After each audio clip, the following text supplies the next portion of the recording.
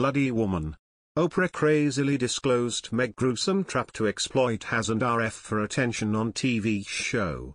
Meghan Markle famous royal wedding to Prince Harry was planned to have the Duchess interact with Hollywood bigwigs. Royal author Tom Bower reveals Meghan's father Thomas Markle claims the Duchess did not know anybody amongst the star-studded guest list at her wedding.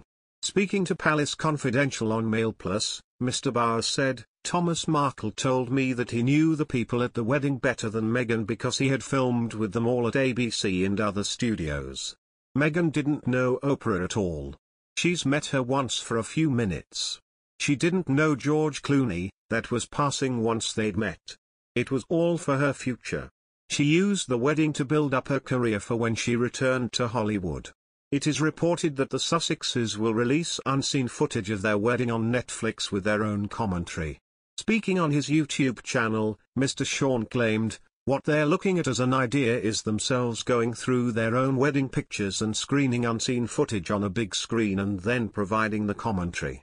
In other news, Meghan Markle is not traveling with her husband, Prince Harry, to Balmoral to be with the royal family. The Duke of Sussex made the trip to the Queen's Scotland estate on his own. It comes as Buckingham Palace confirmed the Queen has died.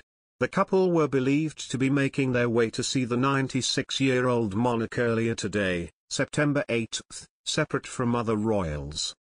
However, sources have now suggested Harry would be making the trip solo. Royal expert Cameron Walker announced the news on Twitter. He wrote, "Looks like the Duchess of Sussex is not travelling to Balmoral with the Duke of Sussex. Prince Harry is making the trip by himself," sources have said.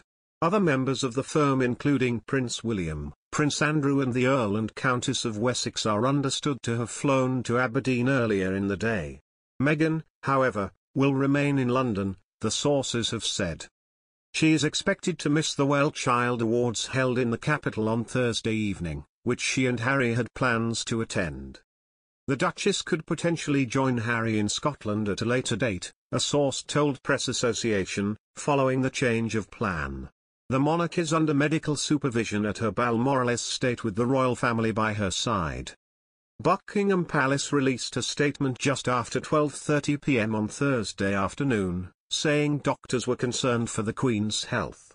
Around 6 hours later Buckingham Palace announced the terrible news: the Queen died peacefully at Balmoral this afternoon.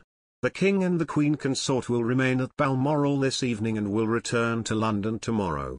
The Queen's 4 children, Charles, the Princess Royal, the Duke of York and the Earl of Wessex, are either at her bedside or on their way, joined by the Duchess of Cornwall and the Countess of Wessex. The Duchess of Cambridge is believed to still be in Windsor looking after her and William's 3 children. The Queen, 96, pulled out of a virtual Privy Council on Wednesday, a day after appointing Liz Truss as Prime Minister at Balmoral. You.